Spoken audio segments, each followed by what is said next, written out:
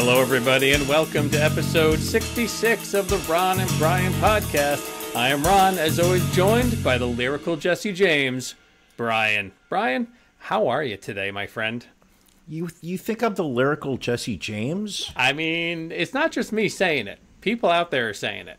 See, I really thought I was more of the lyrical Jesse Jackson. That's always been the kind of thing I've been going for. You're more of an outlaw. That's how I've always pictured you. It's how I always will picture you. Not in a bad way. No, I'll take it. I'll take it. Are we ready to? Are we ready to get into this thing we call a podcast? Let's do it. All right. Drink of the week. Na zdrowie. Salud. Drink of the week. Plancha.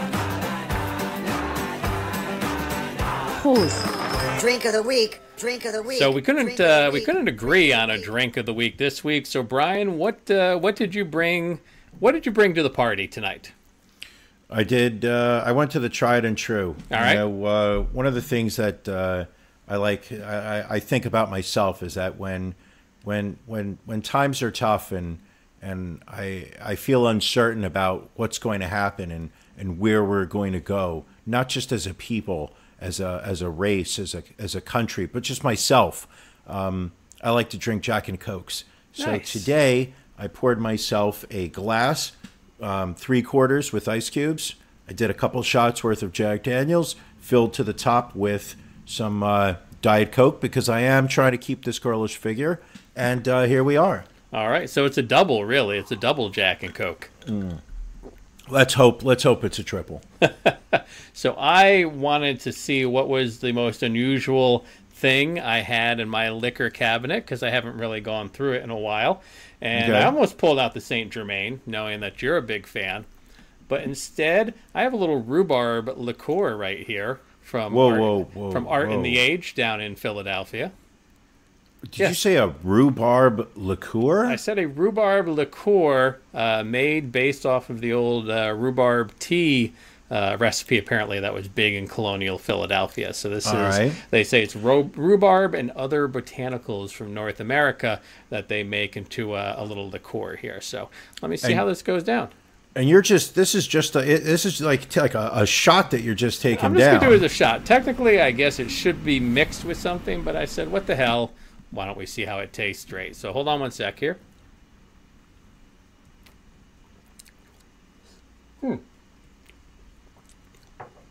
It's unusual. It burns. Oh, it burns. It's Well, most 80 liqueurs it's 80 will proof. have that effect. 80 proof. So describe the what sensations are lapping over your tongue right now? It's a very complex taste mixture. It's almost like cough syrup. So All right. I would like to say it's pleasant, but it's not. It clearly needs to be mixed with something. So I will need to keep that in mind moving forward. Oh, it burns All right. more. It burns more as it Oh. sits in your mouth. Yeah. It's coming So, back. It's thankfully, don't I call it a grabbed- comeback. I grabbed a beer to wash it down with. Hold on. What kind of beer are we going with? So this is from Westbrook Brewing in Mount Pleasant, South Carolina. This is their key lime pie ghost. Now, may I ask you a question while you're taking a sip of that nice Of cold course you can. beverage? Of course. Now, I thought I saw you, and I'm not sure whether this was something you sent me or something you would put on the interwebs, but it looked as if you are part of some type of mail order beer club. I am actually. And I was wondering if you could give me some more details about it, because, and you can say whatever you want to say about me. You can attack my character. You can you can literally just shred me if you want. I was slightly jealous. Okay.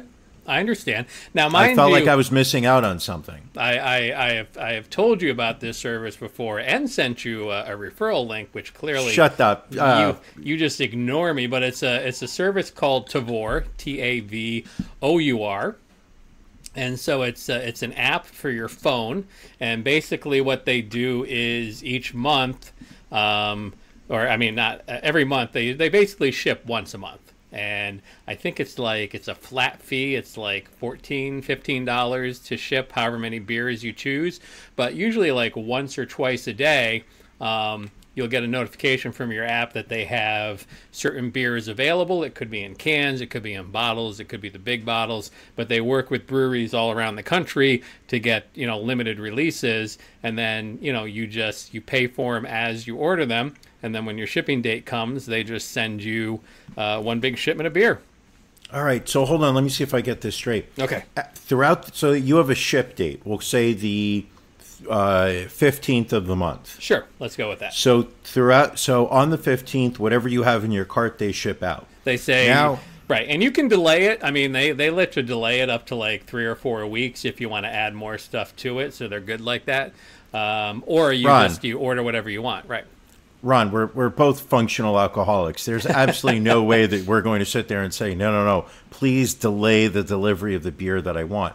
But let me get this straight. So what you're saying is that starting on the 16th, you check the app, right, and they say, okay, here are the selections we have for today. Right. So they'll send you an app, right? Okay. Well, and you check off what you want, and they put it aside for you. Right. And they keep putting it aside as you say, I want this, I want this, I want that. So on the 15th of the month, they'll fill a box for you and ship it out to you. Correct. You will pay for the beers as you set them aside. And so it'll tell you, and even, if you happen to miss it or you don't go right in, they keep like a running tab of like 10 beers right on the app. And what's today's beer, for example? Today, they're offering fresh IPA, one hop mosaic from Hubbard Cave. It's an Imperial IPA with 8.5%. It's a Chicago brewery, and you can get 2 cans of that for $12. What else do we got here? We got a Fury Kolsch from Saltfire Brewing, and that's a 500 milliliter bottle for $6.99. That's actually a pretty good price. So anyway, yeah. So you select your beers. If you miss it, you can be waitlisted for a beer. But I can tell you that I've never received a waitlisted beer. But yeah, it's a pretty good service. I went a little crazy this past shipment and ended up with like 30 cans of beer being delivered. Okay. So I have now downloaded the app. And by the way, I would like people to know this is not a paid advertisement. It is not. For the services of Tavour, Tavour. In case you're listening, people at Tavour, hit us up. We are willing to hype your product again. Now, you can send me a promo code? I can, yes. So I will do that later on. Because one of the things, the complaint that I have about living in New York is that the bars have a great selection of craft beers. Okay. But purchasing for home, there really doesn't seem. You've got to really search it out. Right. Your average supermarket does not have it. Liquor stores are not allowed to sell beer.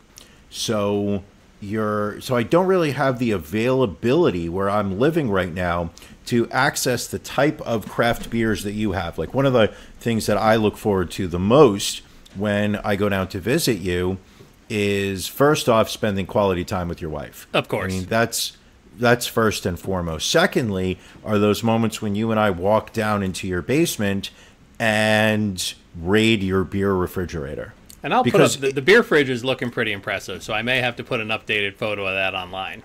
But the thing is the fact that it's literally filled with beers that I have never seen, never heard of, would never come across. Life is too short to drink boring beer.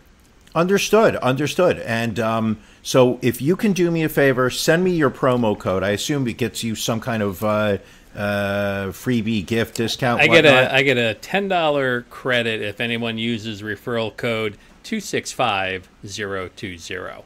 Just putting that out there. Should I write that down, or are you going to tell me that again later? Because I know, short-term memory with you is pretty much shot. So. Ooh, touche, Ronald. Whoa. Touche, Ronald. That kind of hurt. To be honest, I'm not 100% that I should be drinking because I'm on steroids. So. Are you on steroids? I am on steroids, yes. Now, may I take a guess as to the reason why? If you can guess, I would be very impressed. All right. Now, we all know that you've harbored dreams of becoming a Major League Baseball player. Uh-huh. And you just have never really been able to sign a pro contract. No athletic ability whatsoever. that the Philadelphia Phillies have not had the season this year that they were expecting. Sitting in first place in the wild card, but disappointing nonetheless. Everybody thought Bryce Harper was going to put them into first place. Not happening. Has not happened, which means, at least as far as the way I see it, is this is your attempt to finally hit your Major League baseball career. I wish it were that exciting, but no. Do I get a second? Do I get Please, a second? Why not? Okay. You have a weird rash in the skin area between your balls and your upper thigh. It hasn't gotten there yet, but it is rash related. In my later years, I find that I've become extremely allergic to poison ivy, and apparently got into some when I was working in the yard this weekend. And I know the folks at home can't see this, but let me hold this arm up to the camera there so you can look at that. Whoa. And let me hold that arm up there so you can look at that. And if I could if I was limber enough to put my leg up over my head, you could see that. And I'm working on college, that for you, my friend. Back in the college, you used to be able to do that. I mean, let's just call it like it is. But my right leg looks even worse than that. And initially, they gave me a steroid cream, which didn't do anything. So I started on the oral steroids today, and I am fucking shot out of a cannon. Like really, yeah. I mean, I've had to do this before. This isn't the first time, and like you really got to put down like the highest amount of steroids for the first 4 days. And I'm only taking like 60 milligrams. I can't imagine how these guys that do the anabolic steroids do it, because like I'm sweating. And when I tell you, like, I'm usually not this awake during the podcast, but I am like, I'm fucking laser focused right now. I may have a heart attack during this. All I'm asking is just call 911 if you see me go down. If anything happens, can I get the beer fridge? I will bequeath the beer fridge to you without question. Good. Thank you. All right. Well, then I hope you feel better. And if it makes you feel better, you're not alone in this, because I'm currently on eye steroids. Nice. You did have the second eye operated on this week, correct? I did have the second eye operated this past Tuesday, so I'm doing eye drops now on the left eye. And one of the things that I most feared about eye surgery came true Tuesday morning. Which was? I came to in the middle of the surgery and became aware of what they were doing. Oh, wow. So how do you handle that? The first, mild panic was the word that. So what happens is they can't legally say that they knock you out for it. Okay. But what they do is they give you just enough propofol that you're out like a light. That's that Michael Jackson stuff. Well, let me rephrase it. I don't know physically what my state of being is during the surgery. But what happens is that I have no memory of what happens. Okay. So the first 2 times I had the eye surgery, I go into the surgery room. They've already prepped me for the IV. They put the drug into the IV. They say you're going to feel a little calm. Next thing I know, the surgery is over. Literally, it's time travel. This time, I'm speaking to the anesthesiologist prior to the surgery, and he goes, we're going to give you a little bit less than we did last time because last surgery you were moving your head a lot, and it was a problem. So we're going to give you a little bit less. I guess the more they give you, maybe the more comfortable I get, and that's when the night terrors really kick in. So he says, we're going to give you a little bit less. And I said, all right, well, you've done me well the last 2 times, so I trust you. So this time, and what they do is they literally, they put like a strap across your forehead so there's no way you're moving your head. Next thing I know, I see this, my field of vision is covered. It is literally just nothing but a bright light. Like, when they say, like, go to the light, Carol Ann, go to the light, Carol Ann. All I see is a light. Like, there's no like tunnel. It's literally just a wall of bright light. I can't see anything, but I hear the surgeon talking, and I hear the anesthesiologist responding to him. And now is when my moment of panic kicks in. Oh yeah, I would freak out at that point. I don't remember exactly what I said, but it was something along the lines of, I'm aware of what's going on right now. And I could hear the surgeon say something similar to, this should be over in a couple minutes, so if you can bear it, we'll be all right. At which point I said, I don't want to be awake for this, so please give me something more because I don't want to be awake for this.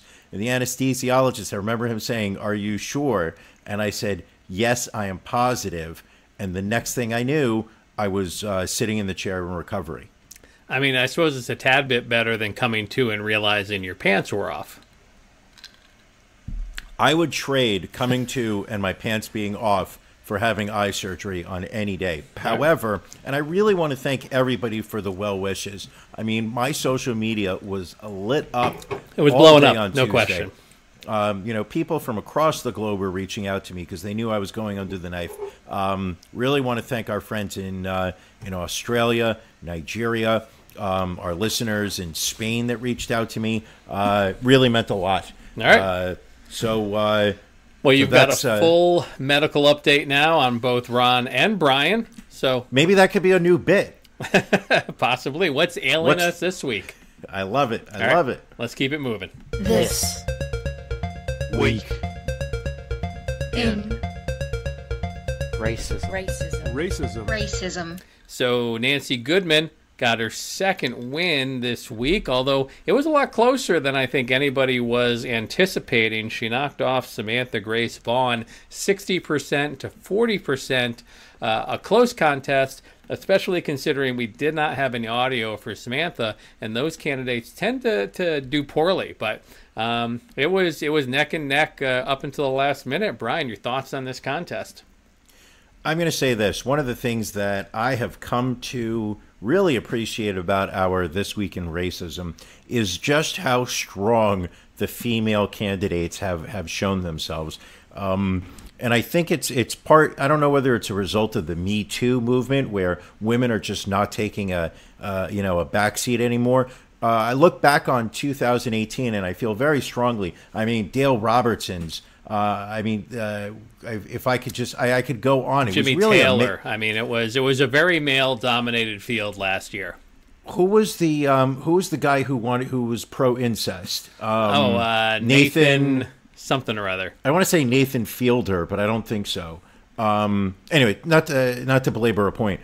2019. The year of the white women racist. And last year, I mean, we had Barbecue Betty, we had Elevator Eleanor. I mean, we had Kermit all Patty. I mean, there were women in the contest, but no one is strong as the candidates we've had so far this year. I would say the last couple of months has women unabashedly have really stepped up their game. I can't remember the last really good male racist of the week we've had. And we've had some. Wait. Good, oh boy.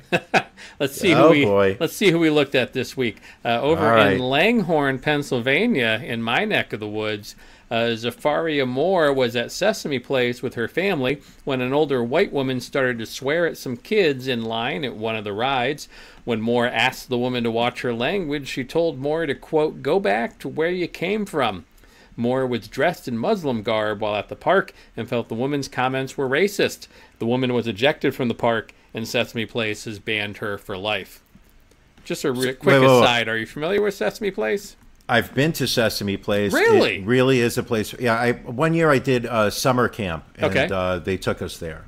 It is, for an adult without children, it is hell on earth, without question. Why would an adult go there? I mean, it's almost like it's similar.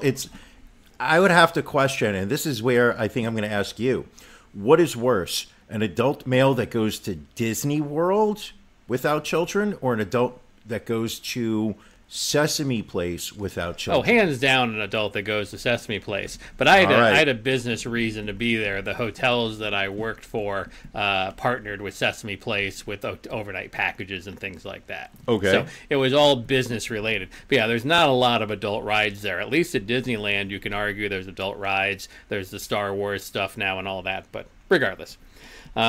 We're going to go out to Montgomery, Illinois, near Chicago, where Ryan Salzman, 36 years old, has been charged with a felony hate crime for firing an air rifle out of his bedroom window at an African-American man and Hispanic woman who were standing in their driveway talking.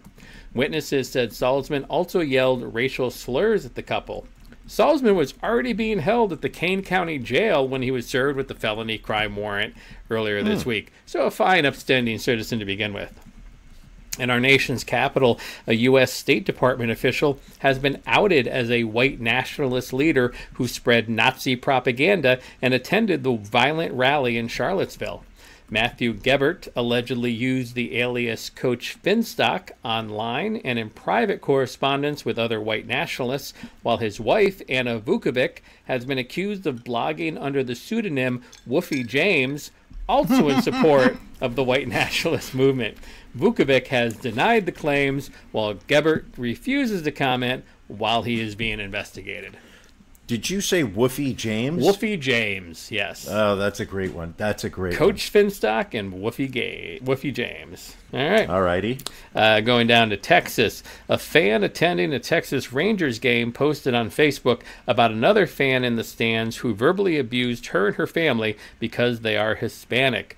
The man allegedly complained about illegal aliens surrounding him at the game and referred to her son as Speedy Gonzalez.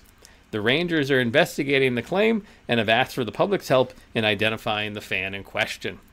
But our contender, and I know you've been asking for a male contender, we have one this week going to Columbia, South Carolina. 16-year-old Cardinal Newman High School student Parker Mustaine was arrested last month after a pair of racist PSAs he filmed were passed around his school.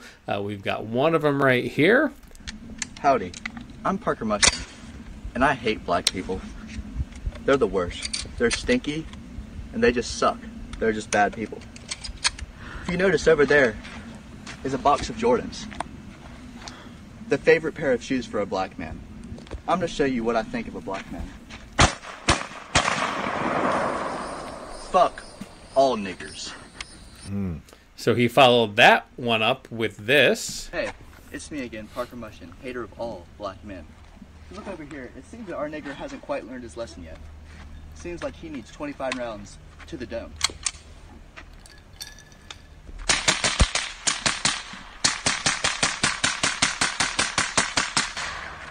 I don't think that was enough.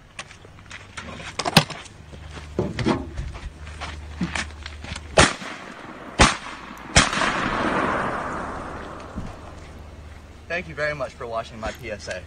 Fuck all niggers. So parents must be proud, awfully proud. The worst thing is his parents probably are proud. No, that's true. He is also further alleged to have threatened to shoot up his school after he was forced to withdraw when the videos came to light. Mushton is the grandson of Richard Quinn, the prominent South Carolina political strategist who was arrested last year for trying to derail a multi-year corruption probe into his activities. So coming from really good stock there. So we've got racism and violence in one candidate. So will that be enough for Parker Mushton to take down Nancy Goodman, who's looking for her third win? Time will tell. Actually, you listeners will tell. Go to the Facebook page, go to the Twitter page, and vote in This Week in Racism. Brian, I'm going to put you on the spot because I feel this may be one of the tightest contests of the year. Who do you think comes out on top? Really? Wow, I was not expecting this. I'm going to have to go with Parker. I got to agree. I'm going to tell you, first off, once again, unabashed racism. True. Really, second of all is the misguided use of the fact that he thinks he's doing PSAs. So he's filming videos for social media content rather than having a moment of outrage where he lets loose how he really feels. These are premeditated, planned speeches that he's giving. Also, in light of everything that's gone on in America over the past week, the fact that he's combining racism with guns, I think, is what's going to set him over the top. Yeah. I mean, Nancy, probably gets angry a lot and drops the N-word a lot. But, Parker had to go buy a pair of Jordans, had to throw them in the back of his pickup truck, had to throw his guns in the back of his pickup truck, had to drive out into the middle of nowhere. Like, there was a lot of thought. Like, it wasn't kind of like you just said. Like, Nancy got angry, said what was on her mind. This kid clearly put some intense thought into what he was doing here. All right? Yeah, I got to go. That's my prediction. But you decide, you listeners. Right. Go to our Facebook page. There's going to be a poll up tomorrow morning, the day after we record this. And you guys are going to let us know who is the better racist. Is it Nancy Goodman? Is it Parker the PSA? I don't know. It's not up to me to decide. Right. Vote or die, people. Vote or die.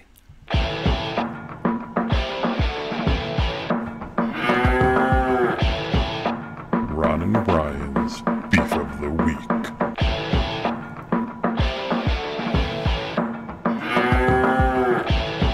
Can I just say real quick, I'm fucking killing it keeping this podcast just moving along. This is what steroids do, Brian. This is what HGH does to you. It ramps you up and it gets you through your fucking day. I need more steroids. It also helps the fast twitch muscles.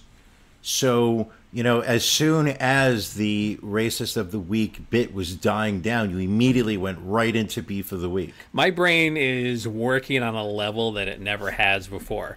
Are my testicles the size of raisins? Sure. These things happen, though. What's more important is how fired up I am. You don't care. Yeah. You don't care about how small your testicles are right now. I'm married. I don't use them anymore. What does it matter? It's about the podcast. Exactly. Brian, what's your beef?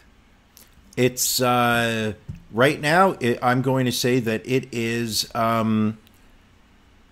It's really sad. I wish I had a better one. Okay. I actually had a pretty good week. It's the Wall Street subway station on the Lexington Avenue line, which for some reason, and I know I've complained about the MTA lately. Yes. The entire subway station smells like vomit, and you can see that they've cleaned it. But every morning I get off the subway and I have to walk through that subway station to get to the exit, and it literally is. I am just smacked, and it's not urine. I can handle bum urine. Right.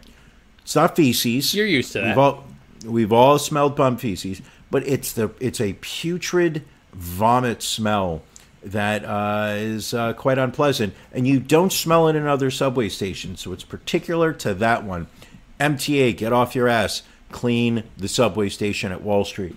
I'm not going to lie. If I had been sedated for a surgical procedure and woke up during it, I probably would have made that my beef of the week. Not judging. I'm just kind of throwing that out there. The only reason why it wasn't was because I felt no physical discomfort. All right. That's fair. They literally numb the daylights out of your eyeball. Okay. Fair enough. So it literally was just the fact that it was in my field of vision. Okay. My beef this week is... What's pissing you off? It's climate change. And sure, I know we like to joke around a bit here at the Ron and Brian podcast, but we get real sometimes. And this week, climate change, because we had some very major storms tear through my area again last night. We've been in our current house for going on probably 3 or 4 years now. I can tell you the rainstorms this year, worst that they have ever been. The flooding in our backyard, worst that it's ever been. But the bigger issue is we had so much water that it flooded out my basement, coming close to my Yankees memorabilia, but thankfully not damaging it, but damaging a good amount of stuff. Like, I have never seen the amount, like, I came onto my street and there was so much water pouring down the street that everybody's empty cans, garbage cans and recycling cans had all been swept down the entire block and were piled up in a neighbor's driveway. So tell me that's not climate change, Brian. Tell me the storms aren't getting worse around you also. Could it possibly be that you're... And this is... And I'm not saying I know this for a fact, but I'm throwing it out there as a possibility. All right. because until you can prove something, then you have to accept that there are other possibilities. I would like to think, and it's a possibility, is that it's overdevelopment of your municipality. One of the things, having visited your neighborhood, is that the infrastructure of that is not what I don't believe that it's they've not upgraded it as they've put in all these multifamily homes. Not on the block you're living in, but the area. I don't believe that the drainage system is made to handle the amount of water that's coming in off of all these homes. Well, apparently, and the township is now looking into this, part of the problem could also be with a congregation that has their grounds up on the hill behind our neighborhood that has apparently done some resurfacing and things like that. So they may be, Congregation Colamy might be the culprit.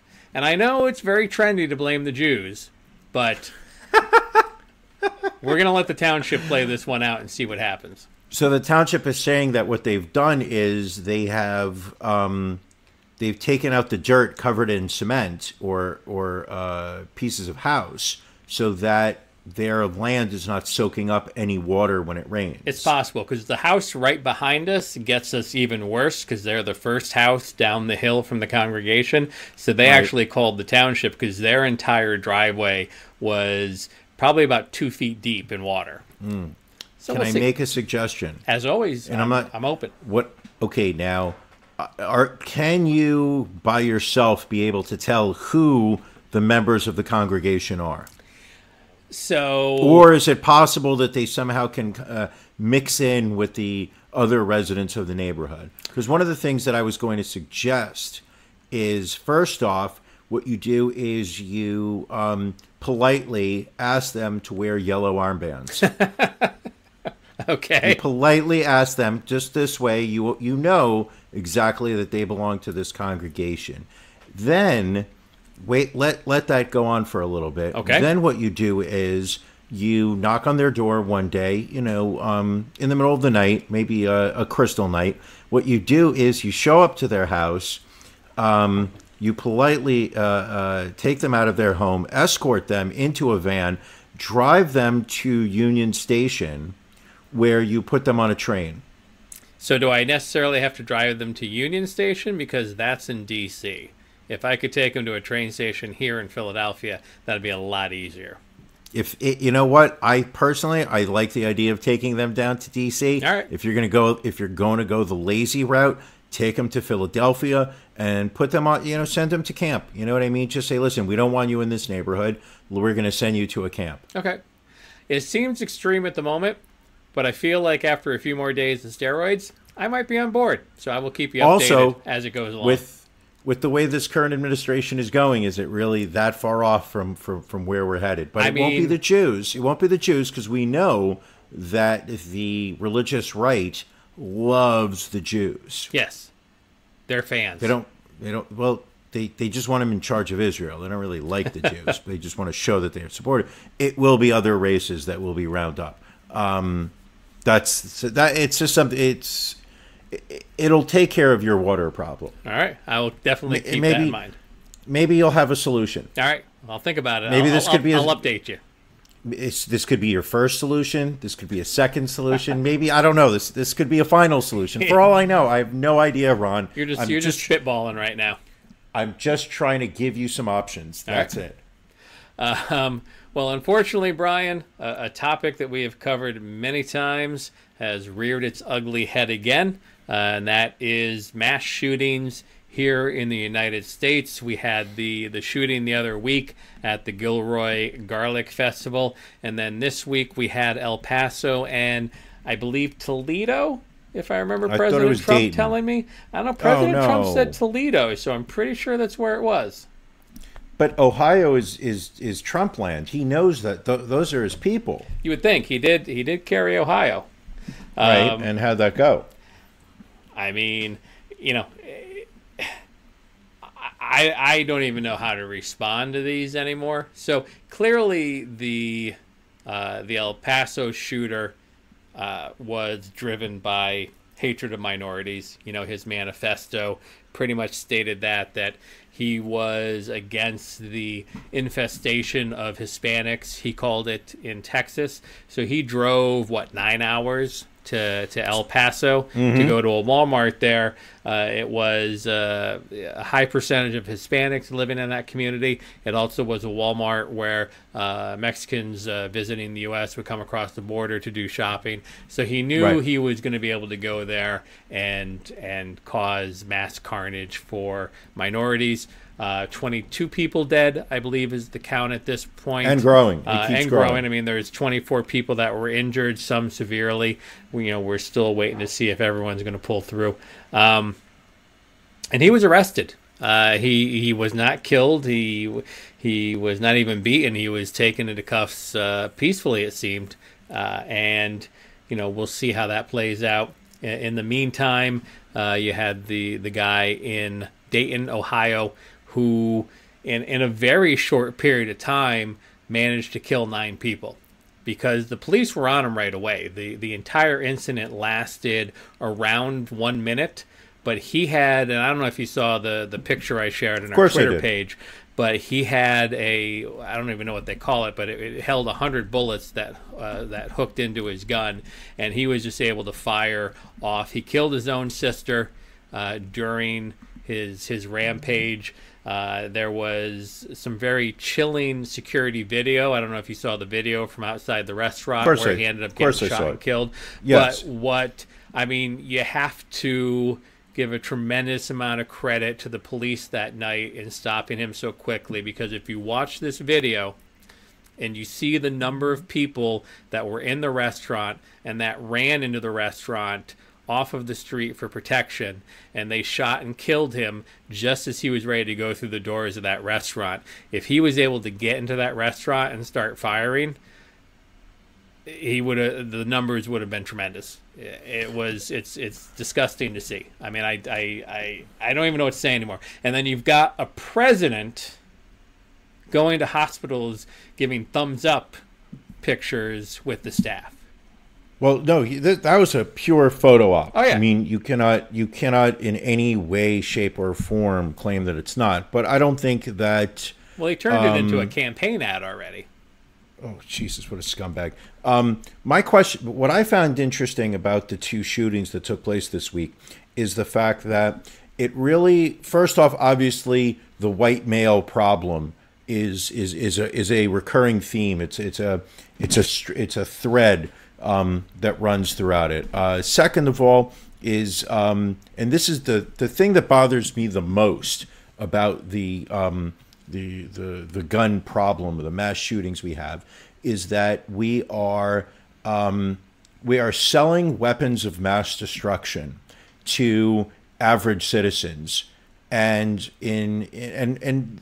we're making no effort to tighten up those laws. We will not allow your average person to own a tank.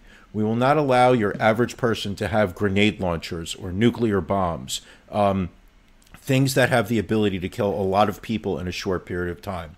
But if you were to take these weapons and somehow turn them into something that you can call a gun, suddenly you have got Americans of different ethnicities, of different economic backgrounds, literally clinging to these weapons, saying that because the Constitution says that they have the right to bear arms, it is absolutely the holiest of holy vows that this government has ever taken, that you cannot ban or limit access to these weapons in any way. I mean, I'm not a bleeding heart liberal. I'd like to think that I exist somewhere towards the middle. I see nothing wrong with somebody owning a handgun. What are you looking at? A 12 bullet cartridge, 15 bullet cartridge. You're talking about an AK-47, which you can stroll into a gun store in any state in the South where they have liberal gun laws. These things can roll off 100 rounds in a minute.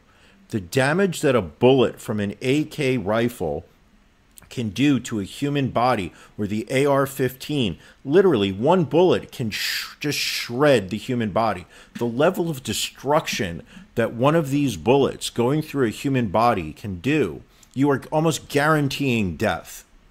Whereas a handgun, yes, you can get killed by a handgun, but it limits the amount of damage that a human being can do. And so the argument of, I'm sorry, I'm on a rant. Go ahead. But the argument that people have of guns don't kill people, people kill people. And if you were to ban the handguns and take away all the guns, you're still going to have people murdered out there. Absolutely. But a human being with a knife can only take out so many people before somebody's going to be able to take them out. You walk around with an AR-15 on your side with hundreds of rounds it's almost impossible to stop you. Well, and I have two things, if I can just jump in here. If you've ranted for a minute, I don't want to interrupt you again. But we used to have an assault weapons ban in this country.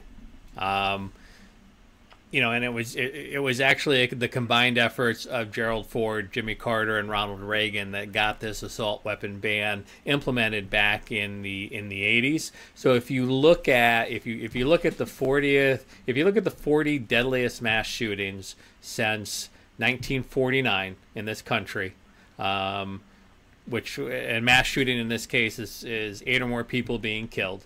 In the 10 years before the 1994 assault weapons ban was instituted, there were 7 mass shootings like that.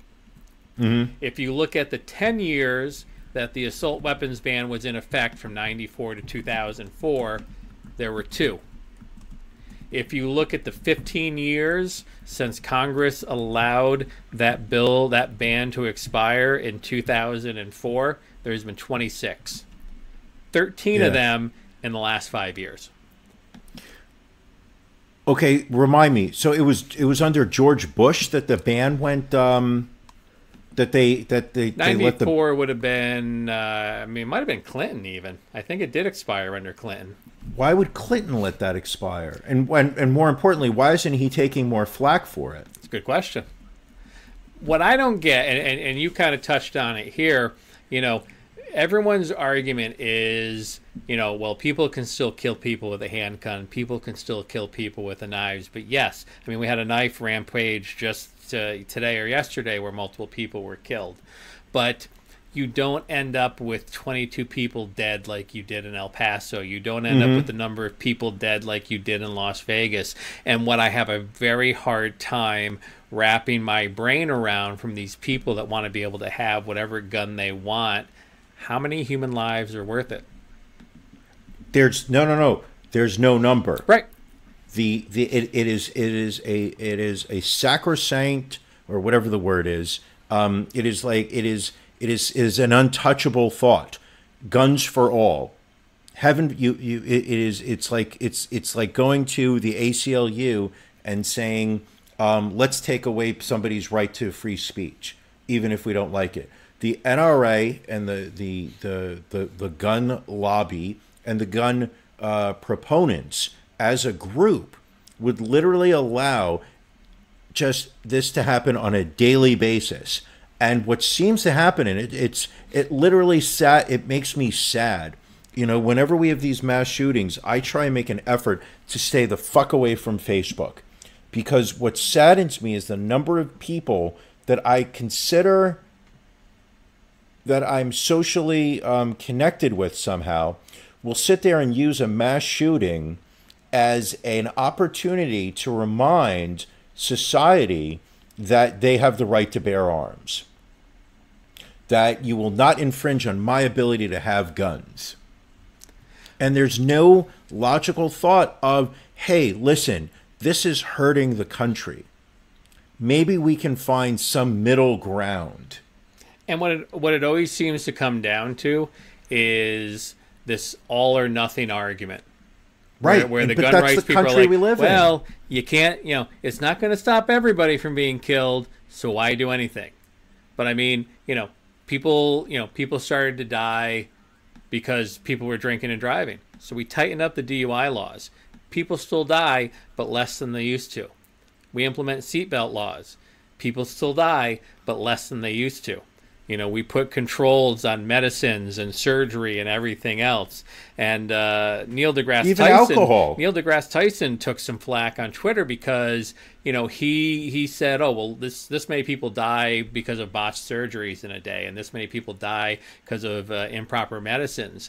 But the difference, and I think Trevor Noah pointed this out on The Daily Show, is, you know, you're talking about instances where we're trying to do good.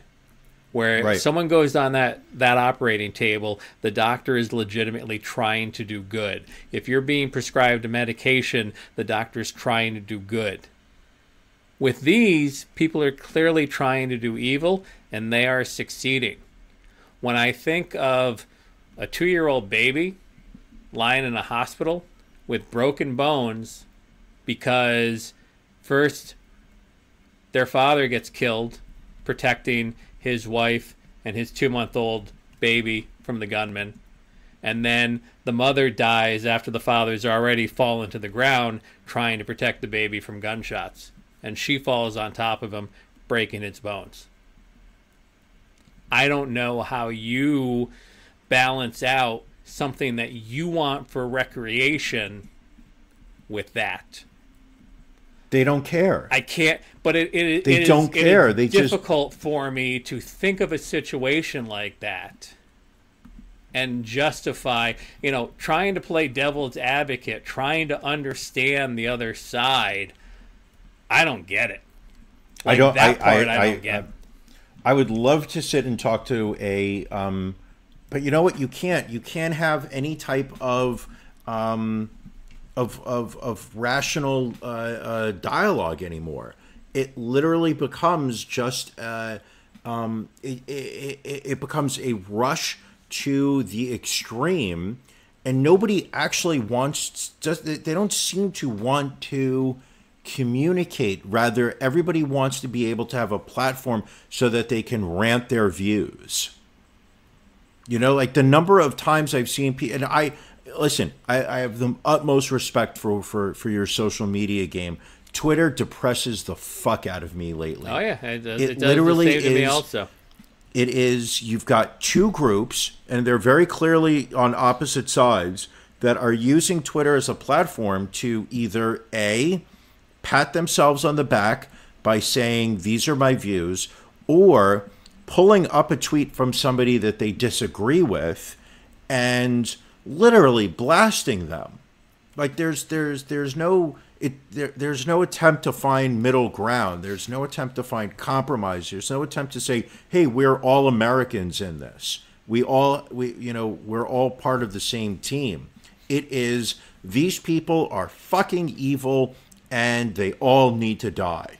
And I'm fine with attempting to find a middle ground. I know a number of individuals that are responsible gun owners. I lived next to a gentleman for 15 plus years that had a number of guns, rifles, whatever. It's not the congregation. It's not the people of the congregation. It's not the congregation, is it? No. Okay, but, just making sure. But he lived at home. He had 2 young sons.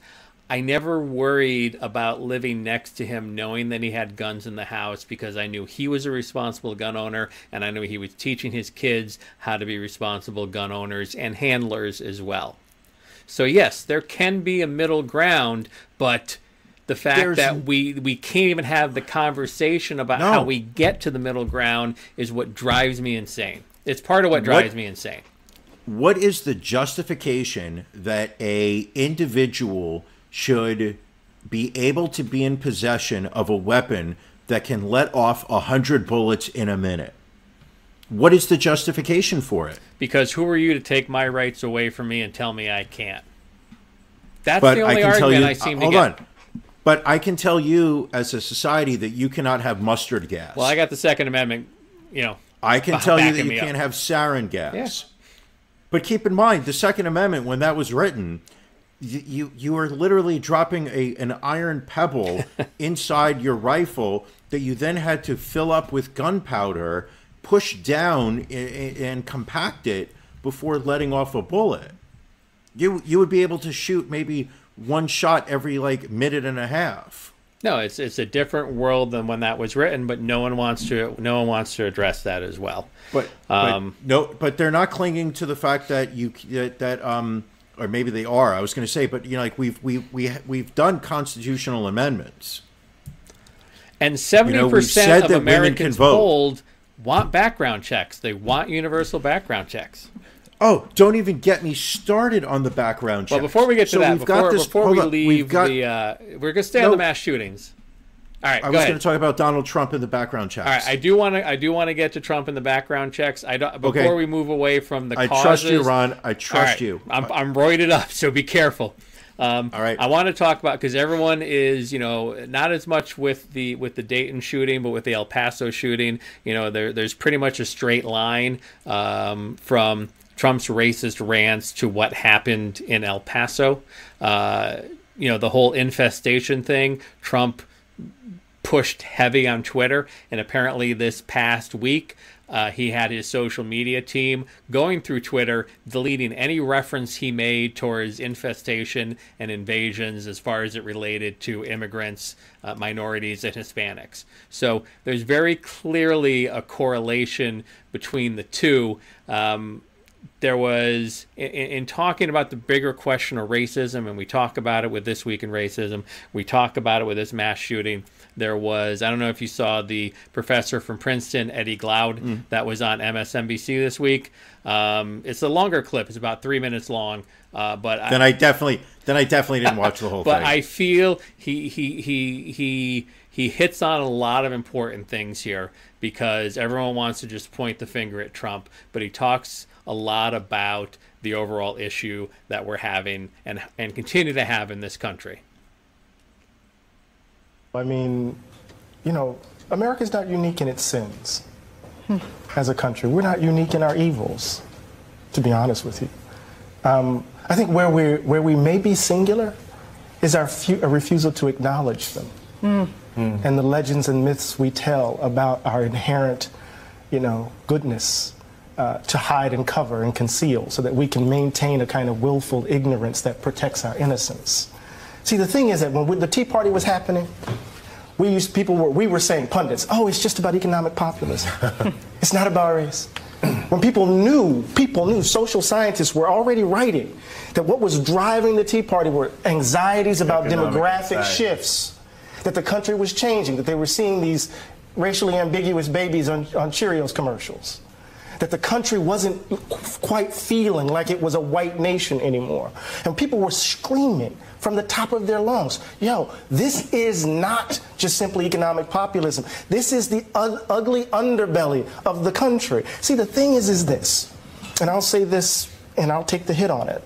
There are communities that have had to bear the brunt of America white Americans confronting the danger of their innocence.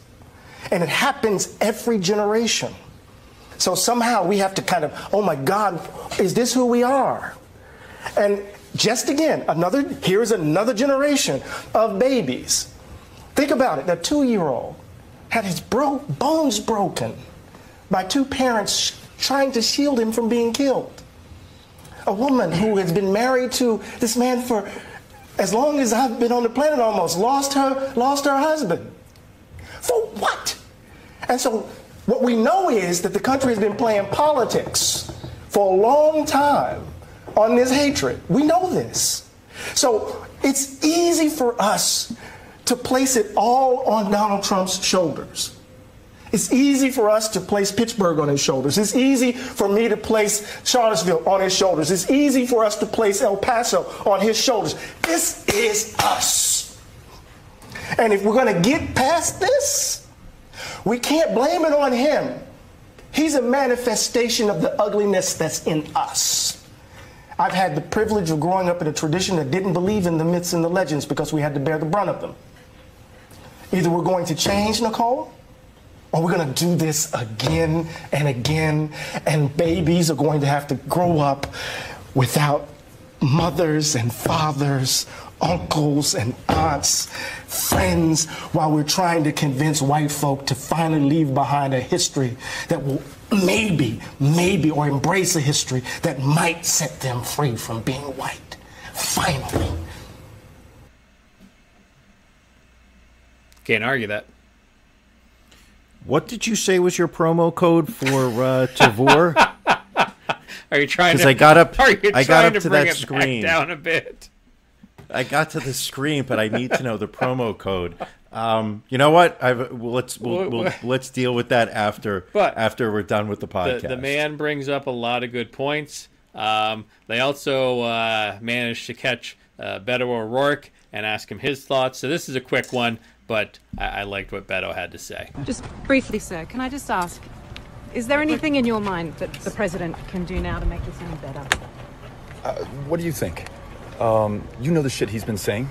He's been calling Mexican immigrants rapists and criminals. I don't know, like, members of the press, what the fuck? Hold on a second. You know, it's these questions that you know the answers to. I mean, connect the dots about what he's been doing in this country. He's not tolerating racism. He's promoting racism. He's not tolerating violence. He's inciting racism and violence in this country. So, you know, I don't know what kind of question that is. And I mean, I don't know that Beto is the presidential candidate, but I like the passion. I like the fact that he called out the journalist. Like, that is a big issue where journalists feel that they have to report both sides of the story or just report everything as face value. And I read a comment from someone this week, and I forget who it was, so I can't credit them appropriately. But they said, if you have one person that says it's sunny out and you have one person that says it's raining out, you don't report both. You open the window and you see what's exactly going on. And I think that's one of our big issues. You know, the Times took a big hit. The New York Times took a big hit this week because Donald Trump read his teleprompter rambling the other day, and their headline was, Trump urges unity versus racism. You know, again, trying to normalize the fact that he tried to give this speech and called it Toledo when it was Dayton. Journalists need to do a better job. But I cut you off as we were going into background checks. I mentioned 70% of the country approve of universal background checks. And it seemed after the shootings in Dayton, in El Paso, that Trump was leaning towards trying to push background check legislation to a vote on the floor of the Senate. Do I hit yes, enter promo code, or is it yes, enter referral code? Because I want to make sure that you get credit from Tavor, but I don't want to... You would enter the referral code. And what is the referral code again? The referral code again is 265... 265... 020. 020. Let me repeat. 265 020. Yes. It's the redeem referral code. Yes. Okay. All right. Let me know if you get that. All right. I will let you know. Perfect. All right. Now, what were we talking about? I'm sorry. I zoned out a little bit. You were thinking about beer. I understand. First off, Beto O'Rourke, kudos for him for actually, hopefully it's genuine, but showing a little bit of fucking outrage, because people are getting slaughtered in the streets, and keep in mind, it's not just these two mass shootings. People in this country are dying left and right in this country due to handguns. I mean, we had one of our loyal listeners point out the number of people that were shot to death in Chicago this past week, and nobody talks about it. And it's a valid comment. Is just because somebody went on a shooting spree in El Paso and somebody else did in Dayton, there are gun deaths all across this country on a daily basis, and it's not happening in other countries. We have a gun problem in this country, and we've normalized it. We just kind of accept it. What I wanted to talk about was just the fact that so we've got these two mass shootings this past weekend. Everybody sits there and goes, will this be enough? Will this be the moment where, we finally do something? Everybody stands up and says, call to action, call to action. So finally, we've got this numbskull in the fucking White House who literally, in what outraged me as an American citizen, sat there and said, well, you know what? Maybe we're going to put in some background checks that are going to be the tightest background checks. We're going to do something great. They're going to be the greatest background checks ever. They're going to be the greatest background no one else's country's background checks is going to be better. He said that there was going to be an appetite for a background checks now after these mass shootings. Keep in mind that it was his administration that stopped background checks being a requirement by the government. So now he's just basically reinstating what was already in place before he took over, but he's trying to take credit for that. And today, the NRA actually warns Donald Trump that a bill that requires background checks would be, quote, unpopular amongst his supporters. That even just the idea of background checks has the fucking NRA already sitting there saying, oh, we don't support this. We're not even banning weapons. We're just saying, hey, maybe there's some people in this country that shouldn't be allowed to have fucking guns based on actions that they've taken. And let's not forget that Trump's administration also rolled back the rules that Obama put into place restricting access to guns for people with mental health issues. Why would it literally drives me up the wall. I feel like we've talked about this enough and we should move on, but I'm not done yet. One of the, I know we all have our go-to sources for the media. We all have, some people go to the New York Times, some people go to Fox News. I myself like to go to the New York Post. I'm a Drudge Report guy, personally. I used to be a Drudge Report. I don't know what happened, but I stopped checking it for a while. He went too far to the left for why. me. He went to the left? For me. I thought he was very right-wing. Not right enough. Really? Okay. But today, yesterday in the New York Post, columnist Miranda Devine, or as I like to call her, Miranda Devine, because I think we all know really what's going on here. She puts up an opinion piece called, and this is the headline, "The link between pot and mass shootings may be closer than we think." So right off the bat, she's not dropping facts in the headline. The headline, it says that the link may be closer than we think. Possibly. So now I'm expecting to be hit with a barrage of factoids. And I'm just going to nitpick and pull up a couple. So she starts off with, as evidence mounts of the health problems associated with marijuana, New York has insisted on joining other greedy states scrambling to legalize this deceptively dangerous drug. Blah, blah, blah, blah, blah, blah. And in all honesty, we cannot rule out a connection between increasing marijuana use, mental illness, and the recent spate of mass shootings by disturbed young males.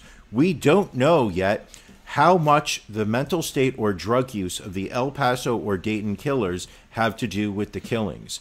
But a former girlfriend of the Dayton killer has indicated he was mentally ill, and two of his friends interviewed by reporters this week mentioned his previous drug use. Ooh. So what they're saying is that, heaven forbid, if somebody had possibly smoked pot in their life, they're going to go on a mass shooting. What she's not including is the fact that it's more likely that somebody who smoked pot is going to order Domino's. I was going to say, I haven't smoked a lot of weed in my life, but I remember when I would smoke pot, I really didn't want to go anywhere. I just really wanted to hang out, have a beer, and maybe get a meat lover pizza. What's wrong with the freaking Domino's meat lover pizza? Or was it Pizza Hut? I don't remember. We'd have to ask Matt Ballerman what's wrong with the meat lover pizza, because apparently back in the day he had a problem with it. So yeah, I'm thumbing through this. This might be one of the worst pieces of literature of journalism I've ever read. So, just horrible. Anyway, right. Unfortunately, I'm sure we'll have to talk about more mass shootings in this country before anything else gets changed. Moving on to what is actually probably a lighter topic at this point is all of the celebrity deaths we had in the past week. It was a rough week for celebrities. Brian, who did we lose this week? And are we grading these deaths? We most definitely are. Right. It's funny you asked that, because as someone who checks the comments that are coming in on our website, grading celebrity deaths seems to be a very popular bit that we've introduced. People are really responding to it. First death, D.A. Pennebaker legendary rock documentarian dead at 94, filmmaker behind The War Room, Monterey Pop, and Bob Dylan's Don't Look Back. One of the masters of cinema verite style. Passed away at 94 of natural causes. Ron, how do you rate his death? I mean, I'm going to be 100% honest. I didn't really know who this was until you sent me the article. I'm giving DA a D+. I couldn't agree with you more. I didn't even know he was ever alive, let alone shocked that he was dead. Then we go up north. We hit the great state of Massachusetts, heading over to Cape Cod, where the granddaughter of one of the nation's, how do we call it, celebrities. America's royalty, really. America's royal family, yes. the Kennedys. Yes, this one really hurt. Swarza Kennedy Hill, dead at 22 in what is believed to be a drug overdose that has been linked to her previously openly discussed depression. Found dead at the family compound. The granddaughter of Robert Kennedy. I'll pronounce her name again just so I can butcher it one more time. Swarza. Swarza. You might have gotten it right. I'm not sure. Well, dead in Hyannisport. Ron, what do you think? I'm gonna give this an incomplete because I don't know too much about her, and this is somewhat tragic when someone dies at 22. A wasted life. I believe she probably could have done some great things. I give her a D- because I don't know who she is. That's tough. All right. Then we hit this one. And this one came in right under the wire. Something that I know you're an active runner. You've talked about how active you are in the scene, I guess you could call it. But the famed Boston marathoner Rosie Ruiz passed away this past week at the age of 66. I loved her in White Man Can't Jump. Well, like her, she was Woody Harrelson's girlfriend, I believe. Yes, she was. Small T. But she first came to Mookie. Remember when in Do the Right Thing? Mookie. Yeah. Rosie Ruiz, who was caught the nation's attention in 1980 when she won the women's portion of the Boston Marathon. Unfortunately, she raised a couple question marks when it appeared she was not sweating as she crossed the finish line, despite having run 26.2 miles. But the giveaway was the fact that there were absolutely no visual or video mementos of her actually running the race. Later it came out somebody saw her on the train as she got off at the stop nearest to the finish line. Yes, so I mean, you can cheat in running, but you can't cheat death. So she passed away from cancer on July 8th. Had changed her name actually to Rosie Vivas, so clearly did not want the connotations. But yeah, she was. That was even before there was social media back in 1980. Everyone found out about Rosie Ruiz because you don't cheat in a marathon, my friend. No, you do not. You absolutely do not. What do you give her? I am going to give this one a B+ because I think she was one of this country's first viral hits before that was even a thing. Like I said, everybody knew about her. They even still, use her as a term. If people cheat while they're running, it's referred to as pulling a Rosie. And there is actually a bar about a mile from the finish line of the Boston Marathon that puts out a sign saying Rosie Ruiz started here. So there's still definitely some relevance for her, even in this day and time. All right, I'm going to give her a C-. All right. And then what was our last one? I think we had a fourth. The big one. The big one. The big one. This is, and I'm not trying to tell you how to grade, but famed American poet. Famed author Toni Morrison, who is a Nobel laureate in literature, best-selling work explored black identity in America, in particular the crushing experience of being a black woman in America, passed away in this past Monday in the Bronx at the age of 88. You know, she first came to hit everybody's radar with her work, The Song of Solomon, which received the National Book Critics Circle Award in 1977. She won a Pulitzer Prize in 1988 with Beloved, won the Nobel Prize in Literature in 1993. I liked Beloved. That was the way I pronounced it. Okay. I think most white women in America now know her thanks to her multiple appearances on Oprah Winfrey and her work being featured on Oprah's television book club. She opened a lot of eyes to the experience of what it was like being a black woman, and the only eyes she's opening now are the people who are exploring her work after she's passed. There you go. So what can you say? You've kind of said it somewhat already. Pulitzer Prize winner, Nobel Prize winner, recipient of the Presidential Medal of Freedom.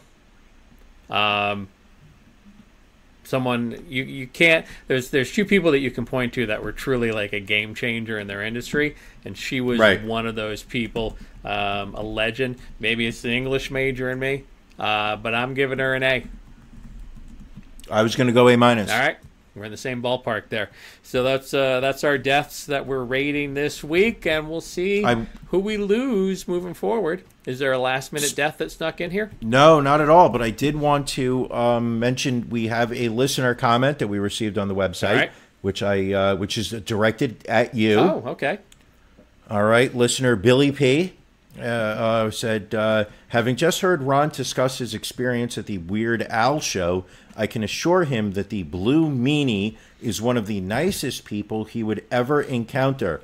Both he and his girlfriend are friends of mine, and Meanie loves talking to fans. Oh, I will not argue that. I mean, you can tell from looking at him on Facebook and Twitter, his social media presence, his videos. There's no question in my mind about that. That, again, speaks more to me and my mental hang-ups. To me, with my mental hang-ups and my inability to approach people in general, much less famous people. Got it. So hopefully one of these days... However... Well, you know what? Next time you're down, we're going to go search for the Blue Meanie. Okay. Ron and Brian, search for the Blue Meanie. That'll be a thing. Remind me, who was the celebrity that you did harass? Was it Dave that Winfield? Was Dave Winfield, yeah. God, I love that picture. Go to our Instagram. I don't know if you put it on Facebook. I know, but it's such a classic photo of you and Dave Winfield. Yeah, the look of disinterest in his face and wanting that interaction to be over was classic. Amazing. What else do we got this week? We got the Castro guy, Joaquin Castro. Not Julian Castro, not the presidential candidate, but his twin brother. Oh, wait a second. So he's not the guy running for president? He is not. Julian is running for president. Joaquin is his twin brother, who is the one that posted all of the Trump donors on his website the other day. Oh, so this story is not as impressive as I thought it was. Because I saw the picture. I was like, that's the dude that I saw in the debate. They are twins, yes. But he's not the guy running. Not the guy running, his brother. He's also in political office somehow as well. Well, I'm not that fascinated by the story now. So you don't want to talk about it anymore? Not really. I mean, I thought the story here is that a guy that's running for president went on Twitter and posted the names and employers of constituents in his district in Congress in San Antonio who have donated the maximum allowed by the Federal Election Committee to Donald Trump, names and whatnot, and how it has triggered the right to say that this was some type of line that he has crossed that is unescapable. And I think it was a genius move. I mean, even Ted Cruz, who we know killed John Kennedy, Suddenly this brings Ted Cruz to try to be to calm things down when he tweeted earlier this week, everyone needs to tone down the hateful partisan rhetoric way down.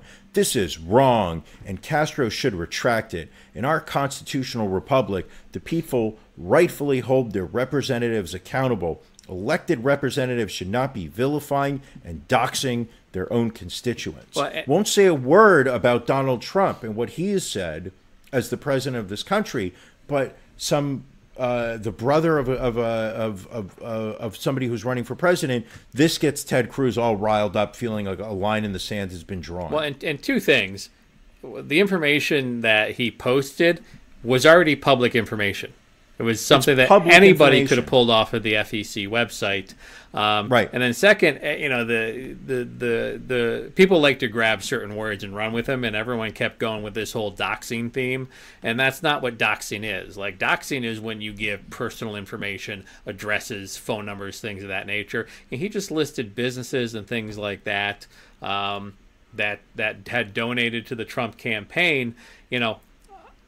While it's tough to defend people that donate to the Trump campaign, I can tell you, and we had this conversation earlier, that if you are a business owner and you are in an area that is heavily Republican or heavily Democratic, you get hit up by your local political party for donations from the president down to local races. And you, as a business owner, want to stay on the good side of whatever party is running your town, because you're going to need help one day with an inspection or a variance or whatever.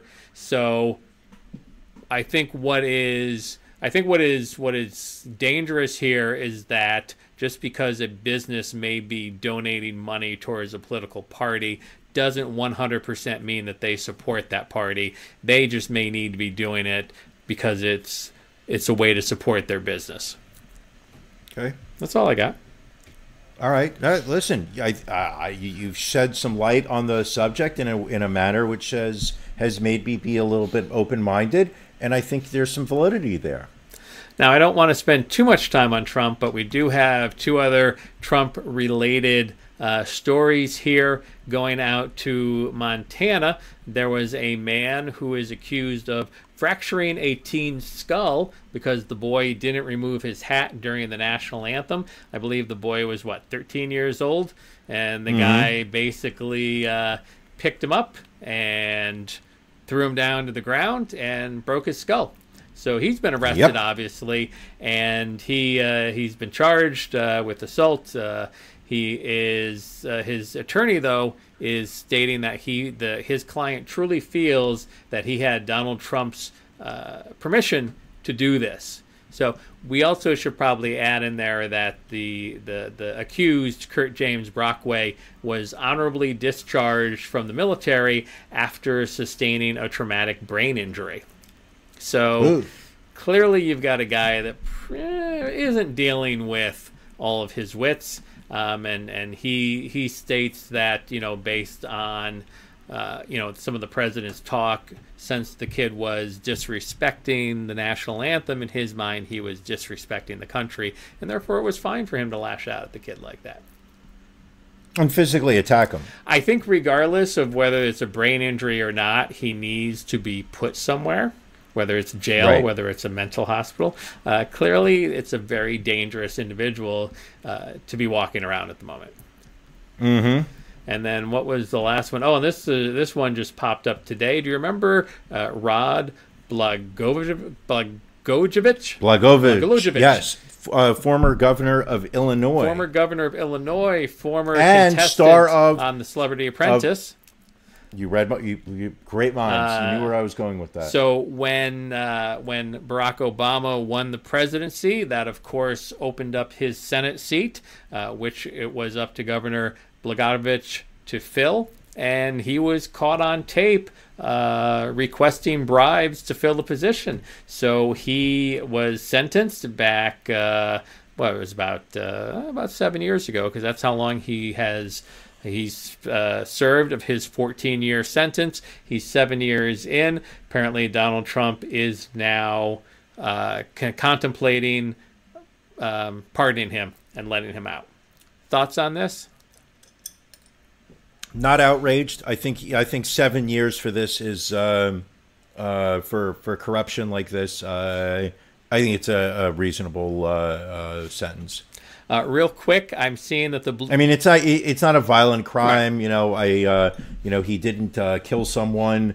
He didn't separate families and put children in cages.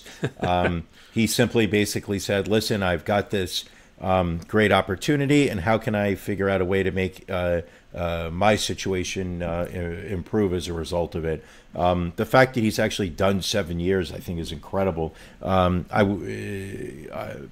Worse things could happen. And Trump tweeted out about an hour ago that he's having White House counsel look into it. So I'm sure we'll hear more of this in the coming days. Just real quick, if you can get down here, Brian, the Blue Meanie apparently is attending the Smashing Pumpkins concert in Camden, New Jersey tonight. So maybe we can track him down there.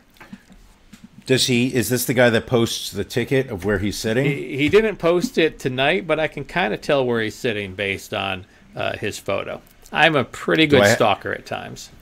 Apparently so. Now I feel a little uncomfortable. And one last story, just because it's one of my favorite stories of the week, from the New York Daily News. We're going out to Kentucky. If it's a state that continues to elect Mitch McConnell, that there are just some really great individuals there. One of them being Catherine Allers, who apparently she was arrested for driving while intoxicated, or excuse me, not while operating a vehicle, but they were intoxicated and about to operate a vehicle. So they took her in. They had a child whose car seat was not properly strapped in the back of the car and was, quote, saturated with urine. So she was deemed to be a danger to herself and others. Took her into custody, cuffed her behind her back, and put her in the cruiser. So I'm just going to read you the quote from the police officer that arrested her. Quote, "While in the back seat of my cruiser, Allers pulled a clear plastic baggie from her vagina cavity, dumped some white substance on the seat, and began to inhale it through her nose." According to the citation. What I love is they then add, it's not clear exactly how that was done. This is journalism. You got to find the fuck out how that happened. How, if you're handcuffed behind your back, do you manage to pull something out of your vagina? I would say that the cops didn't do a very thorough check of her. And the citation lists the substance as, quote, cocaine other. I think that would be that would be safe to say. I think it was cocaine mixed with some pubes. So she is accused of drug possession, evidence tampering. Well, if you snort drugs that are hidden in your vagina, I guess that's tampering. Technically, yes. Endangering the welfare of a minor and public intoxication. All right. Wow. Can I take this opportunity to wish her good luck? Godspeed. We wish you the best, Catherine. Get yourself some help. And while we are wishing Catherine good luck, there's another group of people that we want to wish good luck to. Who's that, Brian? This coming Sunday, August 11th at 8 p.m. on ESPN2, we will have the 32nd annual Arena Bowl. Oh, nice. I know the Philadelphia Soul made the playoffs. Did they make it to the championship game? I will give you one guess who the Philadelphia Soul are playing in Arena Bowl 32. Are they playing the Albany Empire? Albany Empire in Albany. A rematch of the game that you and I saw here in Philadelphia. And I will be watching it Sunday night on ESPN2. I expect you to. Maybe we will live tweet it. Possibly. So I know they split the season series. Albany won the home game. Philadelphia won the home game. Now it's the rubber match for all the marbles. Now, for anybody in the Capital District area in upstate New York, there are tickets still available. Shocking. Top price ticket available? I'm going to let you take a guess, Ron. Top price ticket available, I'm going to go $75. $33. Wow, that is a bargain. That is in the 100s, so you're in the lower tier, right. But you are not at the 50-yard line. I would say you're probably at the 20 to 15-yard line. All right. You know what? Well, I might not be able to catch the game on Sunday because on Sunday I will be at City Tap House in University City seeing a night of comedy on the patio headlined by Ron and Brian superfan Dave Hill. So I am looking forward to that. So anybody that's in the University City area, it's like $10 admission. You get a food and drink voucher. The weather looks to be beautiful on Sunday. There's a local opener, another comedian on the bill, and then Dave Hill will be headlining. So Dave Hill, always entertaining. Big fan of ours. We're big fans of his. Come out with Ron and entertain and enjoy yourself. Now, here's a question. Will you be bringing him a gift package? I mean, I think it would only make sense to maybe a swag bag, if you will, of some of our best stuff, the hat, the baseball cap, the shot glass, the stickers, the magnets. He can get that for free. Folks out there, you can't get it for free, but you can get it for some very reasonable prices on patreon.com/The Ron and Brian Podcast. Many different sponsorship levels and free content. Brian, what's some of the free content we have available to people right now? Well, the free content right now that's available, we'll start off with, is the live podcast that you and I recorded at the 7th Annual Philadelphia Podcast Festival. We did a hour show, you and I, in front of a live audience.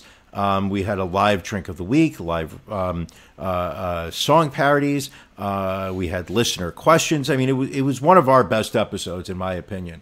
And that is available at all tiers.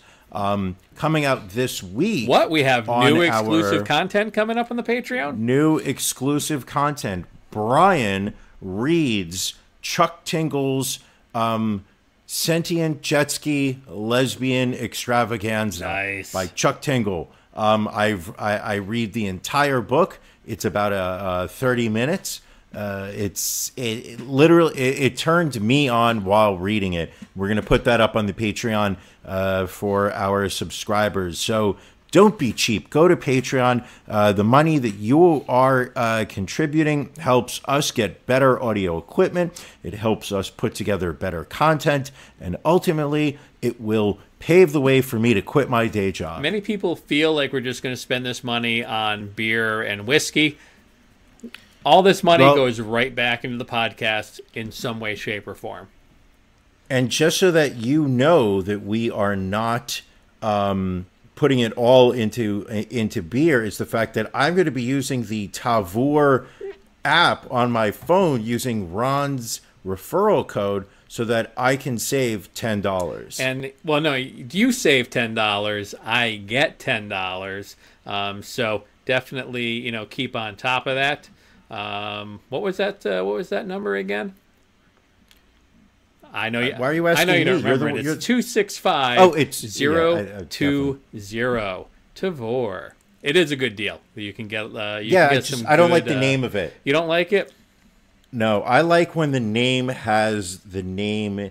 I like when the name has it tells you exactly what it is. Okay. Like I like podcast names where they have the name podcast in the name. Well, I mean, obviously. So when it says the Ron and Brian podcast, you know that it's the podcast with Ron and Brian. Tavour literally could be a website that helps me book hotels. What if it's Tabor? Like it's supposed to be like savor, like you savor something. Then what's the T for? I have no idea. Well, if our good friends at Tabor or Tavour would like to reach out to Ron and Brian and explain the name, we'd be more than happy to give you some promotion for, let's say, a $25 credit each. I would say that we've already given them quite a bit of promotion this week. Well, we'll see how many people redeem that, so I can get that sweet, sweet cash. All right. Anything else this week, my friend? I think we've done some good work here. It's a long episode. We're clocking in almost at an hour and a half, but we hit everything I wanted to. Should I do an audiobook of the Inconvenient Truth by the Walmart shooter? Let's maybe give it a little I'm time. gonna say no on that Maybe one. give it a little time. But this is what steroids do. It allows you to crank through an hour and a half. So I will be on steroids for the next 14 days, my friends. Hop on and enjoy the ride. What's the lesson here, Ron? What lesson did we learn? Drugs are good, kids. Don't garden. Oh, well, that too. Hire people. Hire somebody to garden for you. When you are allergic to plant life, specifically poison ivy, hire people. It's worth it. And I'm sure that there is one of your neighbors that would love to spend one of their weekdays, in the heat, planting and digging and mulching and whatnot. I'm sure that there is an American citizen that wants to spend their day there, earning less than minimum wage. I will look into that. I mean, and my upbeat attitude really does not convey the absolute agony I'm in, because I really want to itch all of this poison ivy. You've done a great job. Not but itching. You can't do that, because that's just how it spreads. And I don't want to end up with it on my junk. Period. End of story. That's a bad way to end your day. If you get it on your junk, will you post a photo?